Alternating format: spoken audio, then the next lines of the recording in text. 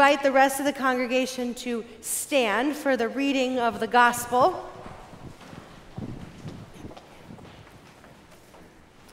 The gospel today can be found on page 841 of your pew Bibles.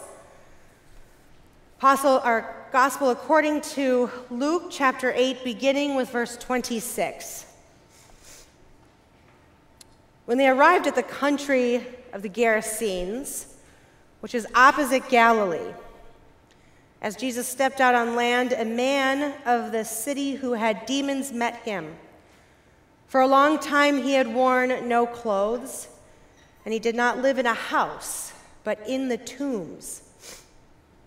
When he saw Jesus, he fell down before him and shouted at the top of his voice, "What have you to do with me, Jesus, Son of the Most High God? I beg you, do not torment me." For Jesus had commanded the unclean spirit to come out of the man. For many times it had seized him. He was kept under guard and bound with chains and shackles, but he would break the bonds and be driven by the demon into the wilds. Jesus then asked him, "What is your name?" He said, "Legion," for many demons had entered him. They begged him not to order them to go back into the abyss. Now there on the hillside a large herd of swine was feeding, and the demons begged Jesus to let them enter these. So he gave them permission. Then the demons came out of the man and entered the swine, and the herd rushed down the steep bank into the lake and was drowned. When the swineherd saw what had happened, they ran off and told it in the city and in the country. Then people came out to see what had happened, and when they came to Jesus, they found the man from whom the demons had gone, sitting at the feet of Jesus, clothed and in his right mind, and they were afraid. Those who had seen it told them how the one who had been possessed by demons had been healed. Then all the people of the surrounding country of the Gerasenes asked Jesus to leave them, for they were seized with great fear. So he got into the boat and returned. The man from whom the demons had gone begged that he might be with him. But Jesus sent him away, saying, "Return to your home and declare how much God has done for you." So he went away, proclaiming throughout the city how much Jesus had done for him. The gospel of the Lord. Thanks be to God. You may be seated.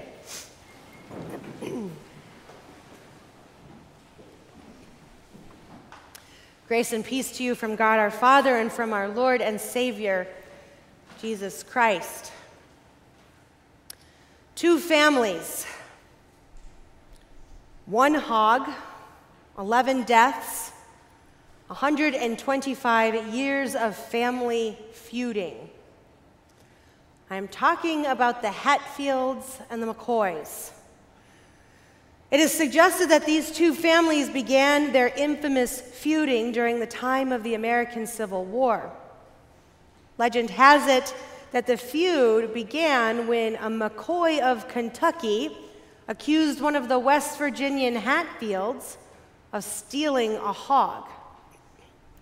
Feelings over this allegation festered, resulting in the shooting death of one of the Hatfields. While retaliation led to more retaliation until the feud claimed 11 more family members over the next 10 years. Subsequent conflicts involved court battles over timber rights and even cemetery plots.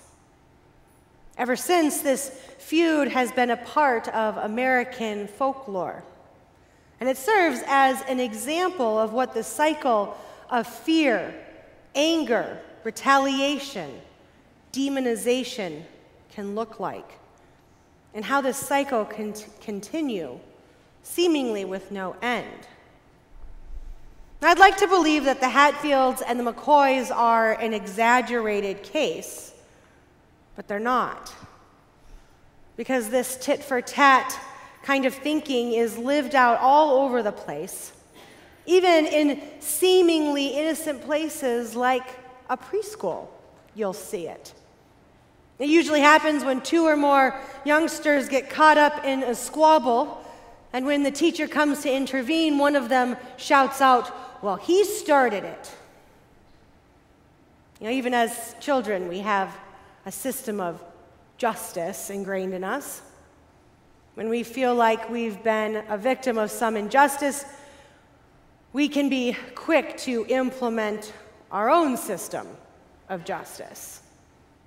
We react, and before we know it, we are caught up in a nasty cycle of reaction and action. And where does it end? How many hurtful comments, how many lawsuits, how many gunshots, or even how many bombs get dropped before it ends?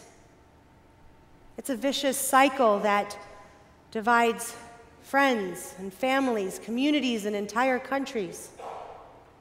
The cycle becomes a prison, and it holds all participants captive.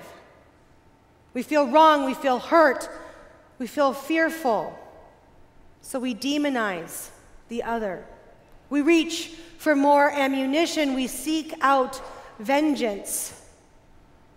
Or maybe we just decide to build bigger walls to keep out those that we have decided should be on the other side. What is missing in this approach? I think freedom. This cycle leaves little room for forgiveness or grace or joy or life. This vicious cycle of tit for tat cannot bring peace, it cannot bring healing or restoration. And it is healing, peace, and restoration that we so desperately need. This week we are hurting following the mass shooting in Orlando. But are we surprised by it? I don't think so. Exactly 1 year ago to the day, we were trying to make sense of the horrific shootings in Charleston.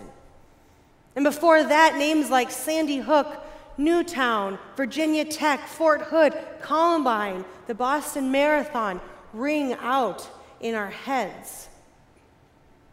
There has to be a better way to live together. And there is. The gospel story today and the Apostle Paul show us a more loving way to live together, a more loving way to treat one another. In our gospel story, Jesus leaves the comfortable, predominantly Jewish area of Galilee and crosses the sea to the land of the Gerasenes. Now this is Gentile territory, not a place a Jewish rabbi would normally venture off to. And once on land, he is encountered by a man possessed by unclean spirits. And Jesus drives these unclean spirits out of him. But the real healing comes when Jesus tells him to return to his home. You see, freedom for this man means not only being rid of what demonizes him, it means being restored back to his community. When the man was bound by demons, he existed in isolation. After he encounters Jesus, he is commissioned to service among his people. Jesus sent him away saying, "Return to your home and declare how much God has done for you." And that is exactly what he does. This is the healing that we so desperately need today. The kind of healing that restores community. The kind of healing that restores freedom. Freedom that breaks the chains that keep us divided. Freedom that reminds us that there is no us or them. There is no Jew or Greek, no slave or free, no male or female, no black or white, no rich or poor, no Christian or Muslim, no gay or straight. We are all one. No one is left out of God's love. And if you were to ask our gospel writer Luke and the apostle Paul why, they will point to the cross and they will say, because he started it. Jesus started a better way, a more loving way to live together and to treat one another. A way that heals rather than hurts. A way that builds up rather than tears down. Now this is a better way to live. This is a better way to heal, to be united. And it doesn't mean that we must all agree. Christ has not done away with our differences. Rather, Christ has overcome the power of our differences to divide us. The church is united not by the fact that we are all the same, but because Christ Jesus has made us all children of God. So what can this better way of living look like, and how is it even possible when our world is hurting, when our world is so broken? Over the last 2 months, a group of us have been reading through a story that took place during the Civil War in Liberia. It was in the 1990s, and the Civil War had been raging in Liberia. Rebel warlords were fighting to overthrow Charles Taylor, the corrupt dictator. And as the fighting increased, the levels of violence spread. The people in the country were terrorized from both sides of the conflict. Violence, death, and destruction were everywhere. Yet during this time, a small band of women, carried by their faith and moral courage, came together to hold on to what they knew to be good. They started a peace movement, a movement that forced the government and the rebels to sign peace resolutions, and a movement that forced the corrupt dictator out of power. When the war ended, the women made sure that the resolutions were implemented. They worked to ensure the full disarmament of the country. And more than this, these women began to work to forgive their perpetrators and convince each one of their perpetrators that they would be accepted back into the community. This was the real work of healing. This was the real work of building peace in their country. Viva Flomo is one of the peacemakers. In her work, she continues to focus on healing in her country. She's working on mending broken relationships between the survivors and the offenders of the Civil War.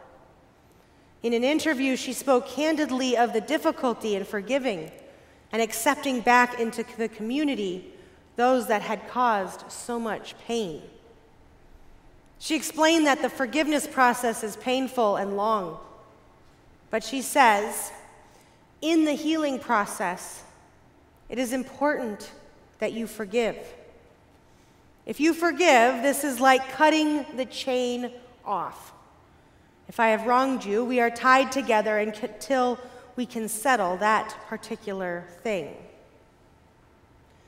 Now, she didn't excuse the actions of the perpetrators, but recognized if there was going to be peace in the country, they had to be a part of the healing and the reconciliation process. They had to be a part of building back what had been torn down.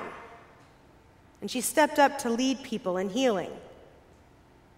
And as she did this, she knew that she could not react out of her feelings of hurt, sadness, or anger.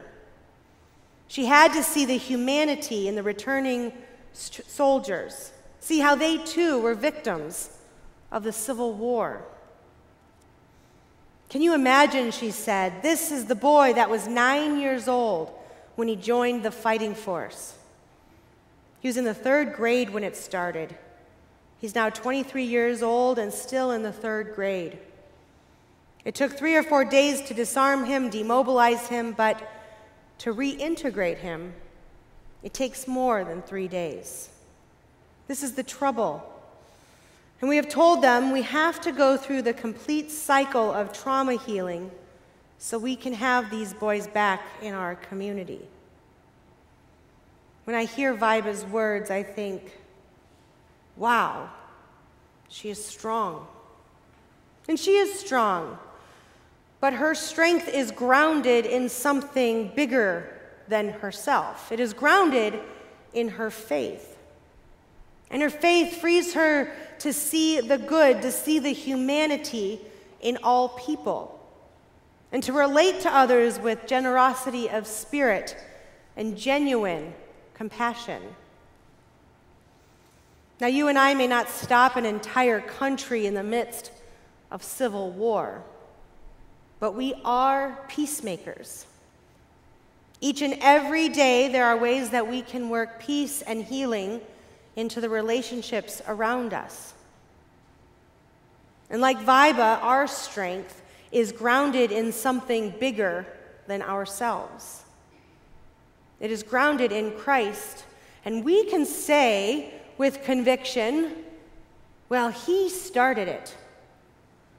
Because Christ did start the cycle of love and grace. And it is this love and grace that brings us together. Christ's love for us is not a reaction to how well we deal with God or in any way merited by our situations. Jesus is not reacting to our goodness or our impressive good deeds. Nor is Jesus motivated by seeing that we get what we really deserve.